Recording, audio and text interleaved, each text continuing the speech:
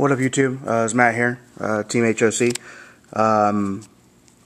Back from our regionals in Orem on Saturday. What I'm doing here is just it's a kind of a twofold. It's a deck of the month for my channel, as well as a video response for Obito Duelist's channel. He actually did a deck profile for me while we were at the regional. Really chill guy. Actually, we had to play against each other in round, I want to say 4, 3.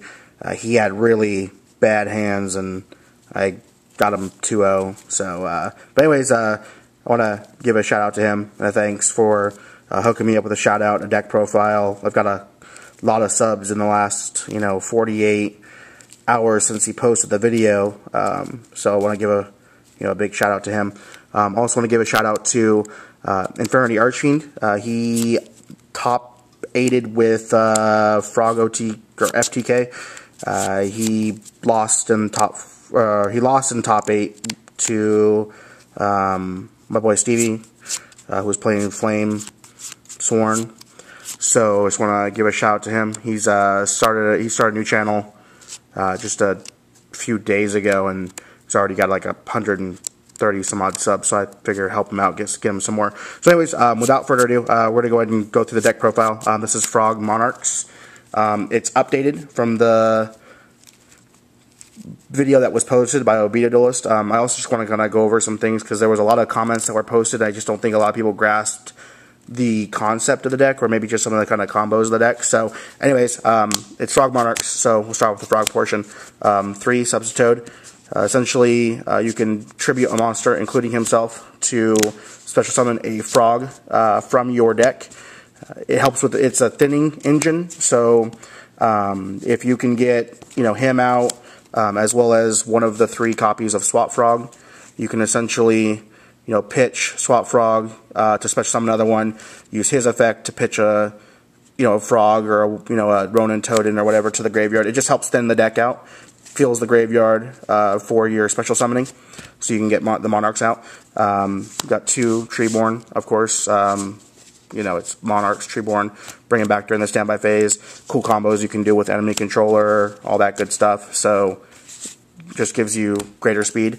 1 Ronin Toadin. There are essentially 5 targets if you include the 2 Treeborns for him to be special summoned. So you remove a frog from your graveyard to special summon him. He can't be used for a synchro material, but he's got 2,000 defense, and you tribute him for one of the Monarchs. Of course, Monarch portion, 3 Caius, one of the best cards in the game right now. Remove a monster, deal damage if it's a dark, or remove a card, I should say. Deal damage if it's a dark monster that you remove, or remove back rows, things like that. So it's just a really good. I'm running 3 Ryza. The reason I'm running 3 is really you put them a turn back. So you sack him, bring him out, pop a card. They're already down a churn now because they have to redraw their card. And nothing's more funny than just dropping one, then dropping another, then dropping another. So it's easy to do in the deck. I'm only running 1 Thestalos. His effect is really inconsequential. I mean, it's good, but it's nothing game breaking. So I'm only running 1. He's got 24 attacks just like the other Monarchs. Pitch a card. If it's a monster, you deal 100 damage for every star they have. I did it at the regional. I bounced a Gores with Ryza, and he had like 3 cards in hand. Next turn, I tributed the Ryza for Thestalos and hit the Gores. It was pretty funny. So I'm running 1 Dark Dust Spirit. He's a field clearer if you're for every face-up monster other than himself he destroys. And then you just get attacked. So you just get, if it's early, or essentially just 1 for 1, he bounces back. Just keep repeating. So the deck also runs 3 Light and Darkness Dragon. The reason why it runs 3 is it's so easy to get out. I don't think people understand that just because it's a 2 tribute monster, it does not make it any more difficult to bring out. There are tons of special summoning components in the deck. The frogs, the Treeborns. He's very, very easy to get out.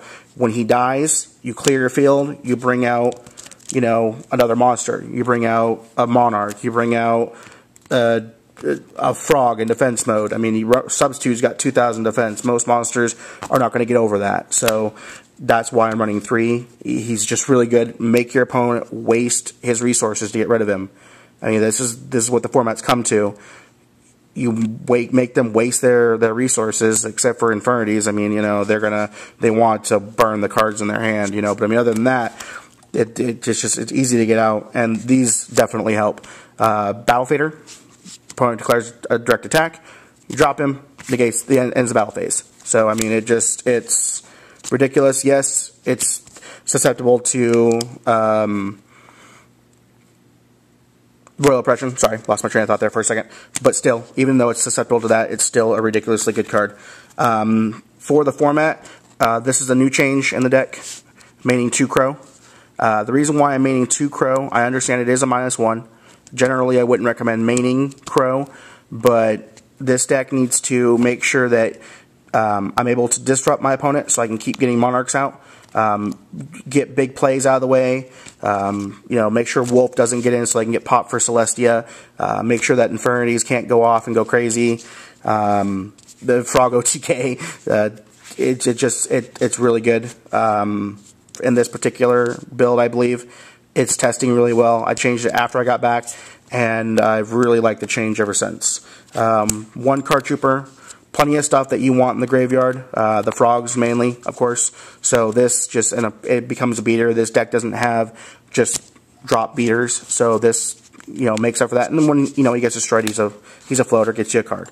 Tragodia, tribute fodder. You can steal opponents' monsters. Just, you know, there's been occasions where I drop it, pitch a Light and Darkest Dragon, take a Stardust. Things like that happen. So really good. It generally amass a good amount of cards in my hand, especially after dropping Light and Darkness Dragon. So just another good component of the deck. Gores, I don't set a whole lot other than monsters, so makes he's easy to get out.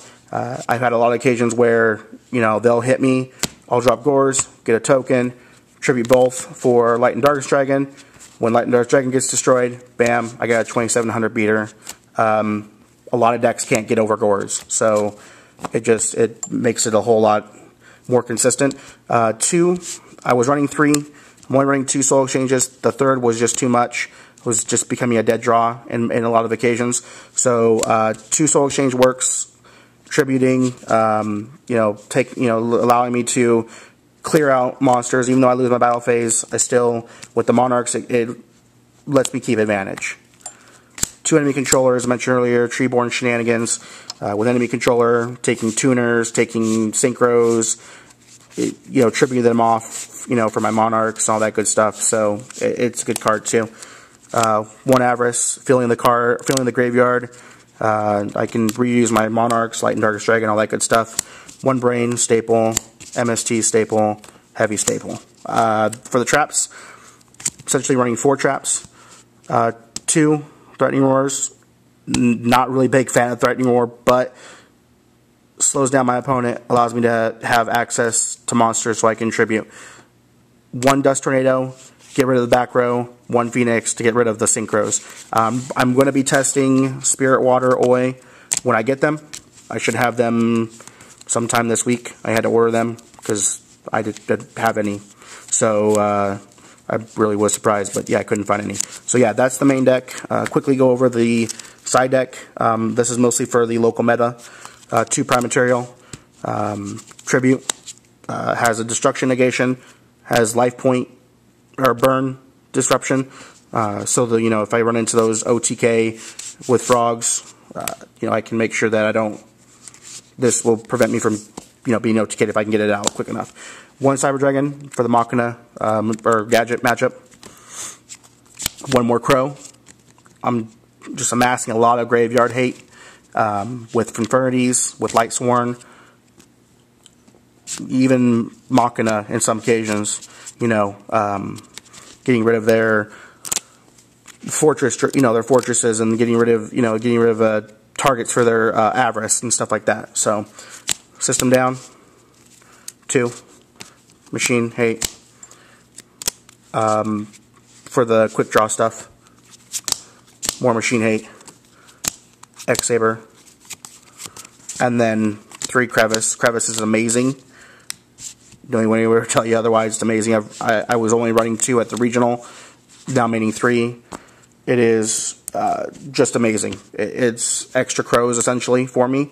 Allows me to avoid big plays from Light Sworn, Infinities, things like that. So that's pretty much it. I've gone over the little 10-minute mark, so I want to end this video. Comment, rate, subscribe. Thanks for all the new guys that have subbed to me. I've got videos coming up soon, so keep your eyes out for them.